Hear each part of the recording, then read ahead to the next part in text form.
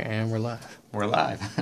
Hey, video or YouTube subscribers, we're taking apart the new Xbox One controller.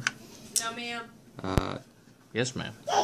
It has a sticker right here. When it's brand new, it peeled right off. Didn't come off in little pieces. It was pretty durable. Below it had one of the typical T85 I think it's T7 screws. Right? It seemed to be a little bit smaller, as one of our screwdrivers didn't work, but this one fit just right. Yeah, the band-aid's from cutting on the controller itself, so be careful with it. Anyway, so go ahead and remove the first screw, although that part doesn't matter yet. Next up, we're going to take off these two side panels right here. They're the actual quarter panels. It's separate from this back and the front piece, and I did it by taking a little plastic tool here, putting it in through the side, sliding that down, got it about halfway in, and do the same thing with the second one on the other side. It pops off, and it's just these little notches. Give you a couple different angles so you can actually see them. They just pop right into these little grooves.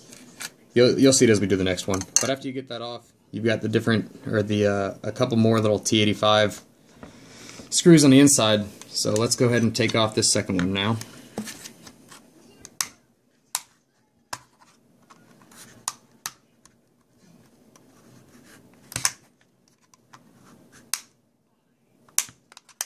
It's a little more difficult than it seems. Yeah.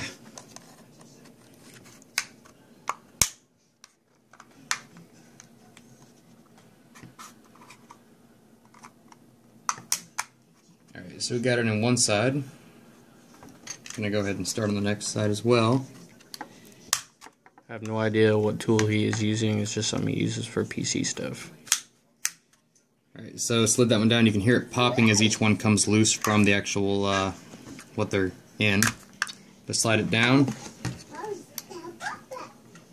It's not supposed to happen.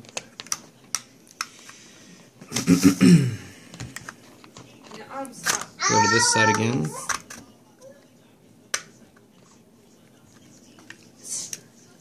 Stop. And then you just Let go. pull up on it a little bit. As you can hear, it sounds like it's breaking, but it's actually pretty strong plastic in there on the inside. So For you ragers out there, I think it'll be a little bit better. there you go. And you can see one of them looks like it bent a little bit. Go ahead and straighten that back out. You can fix that with a little bit of super glue. Not worried. But there are 1, 2, 3, 4, 5, 6, 7, 8 of those total little clips. So I don't think one's going to damage the integrity too bad. We'll figure out the next part and we'll let you all know. Welcome back, YouTube. Alright, so we have the T85 screws out in the back, and there was a total of 4 of them. In the top and bottom here and here on both sides. And that's why we took that fifth one in the beginning. As we see here, we've got the actual in, and this just popped right off once those screws came out. You got your vibrating, and as you can see up in here in the actual triggers, like they said, there is vibrations in the controls. That might not work with trigger stops. Take those out. The purpose of this is we're trying to figure out if we can scuff this on our own. So it will be an adventure, and if we figure out how to do that, we'll make another video. Or maybe not, and then you can come to me for scuffing your controllers. Alright, so let's see. If the front plane came right off, well, that's nice. And the buttons don't fall out this time. That's nice. If you've ever taken a Xbox 360 controller apart, as soon as you take off that front plane, each of these buttons would pop off, but these don't even seem to come off at all. Let's see. We'll explore a little more and we'll fill you all more in with details. And welcome back. Alright, so like we left off, these buttons do not come off. The D-pad does not come off. It may if we take this metal piece off, but I don't really want to mess with that right now. As you can see, our joysticks are removable, so you can customize those, as a lot of you do. A big thing among y'all is the heavy vibrations in the actual handles. And instead of a plug-in, these are actually soldered, so to remove those, you're going to need a soldering iron.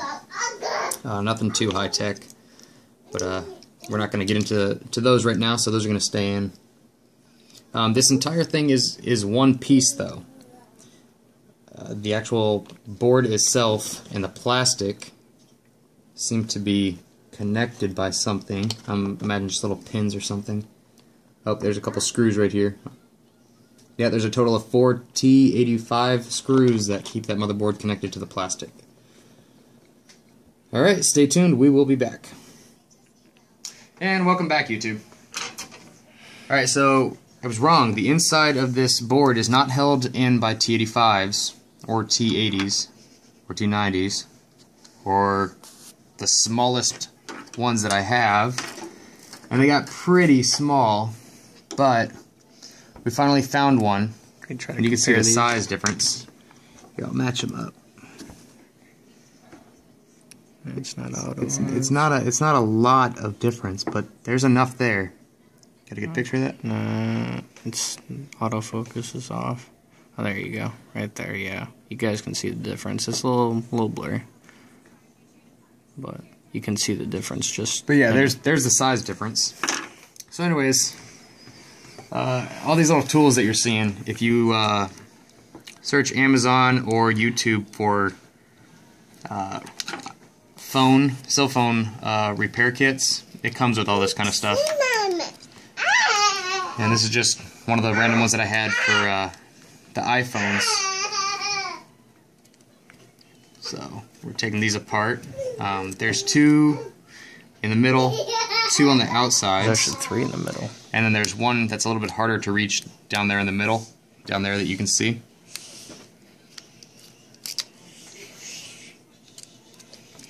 And yes, that is my daughter you're hearing in the background. So we've got 3 of them off, got this last one, and we'll see how it pops out. I bet you the buttons pop out after we get this faceplate off. Yeah, I'm thinking that this is where we're going to find the actual connection for the buttons. That's what we're looking for, is so we can scuff it. Scrape it and scuff it. Right, yep. You can reach this one, and you do have to remove it. Alright, make sure you don't lose those little screws. It's very easy to do. Alright? And that front one pops right off. Right here. That's it. We will continue to update. Alright, so as I was thinking before, that middle one right there did not need to be removed until you lift this, at which point we've got another screw right there. Yep, right there. And then 2 more on this side. In order to get to, and you can't remove this completely without removing the rumble packs and these black and gray cords on both sides, which seem to go up to the infrareds and triggers. So we're going to go ahead and get these screws out, and we will resume. Alright, so Microsoft definitely threw us for a loop on this one. It is none of these sizes, and the one that I have been using for each of these screws so far on the inside of the board itself, as you can see, it still fits those perfectly. Does not fit this one and is too small. It's like, it's got to be a millimeter size difference. Either way, it's not fitting. So we're going to go try and find the right tool, the right size, and we will continue this video.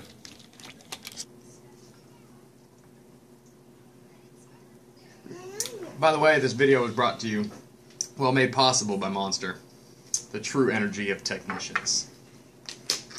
Alright, so good news, YouTube.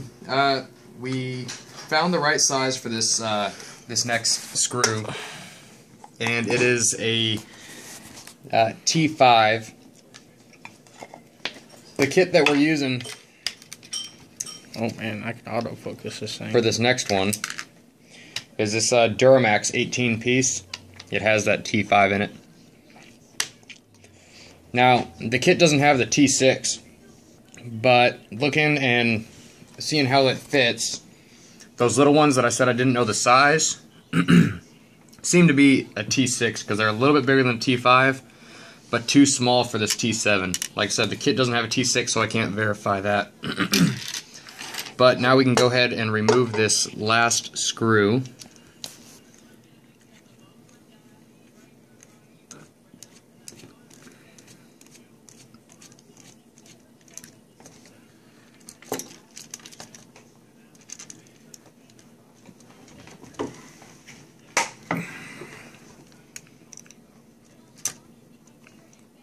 We're going to keep that one separate because that one goes in a special spot. Keep track of your screws. Yeah, don't lose them like I said earlier. Alright, so now this front board. Well, stay tuned. Alright, so trying to get that front board out. Come up with having to take off the bumpers, which there's 2 pins, and you can see them right there. You see it? Mm-hmm. Basically just put a little bit of pressure and popped it off. Once they both came off, it literally flung off of it. But that gave us a lot more room to work with. So we're going to go ahead and take that second one off real quick, just to show you. Just comes right off that little pin. And then on this side, I'm trying to do this at angles that y'all can see. I hope it's working okay. Alright, there it goes. There's that second one. And they are labeled left and right, so it's pretty dummy proof. Well, to an extent. A lot more difficult than the Xbox 360 controller. Alright, so here's our top piece. It has a couple pins of its own. I'd be very careful with this because this has a infrared film on it. You don't want to rip those. And we'll be right back. Alright, so you see this right here, the gray and black. That's the same as they used to do with the 360 controllers. Basically when you press it, it presses that black part in, which closes the circuit against right there. And that round yellow, black, and then the lighter green around it is actually where the B button presses into it and engages.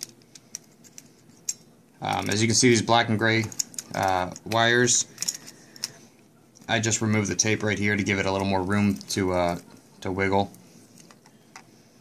But that's all for, that black and gray goes to the actual vibrating up in the triggers themselves. This right here seems to be the contact for the triggers.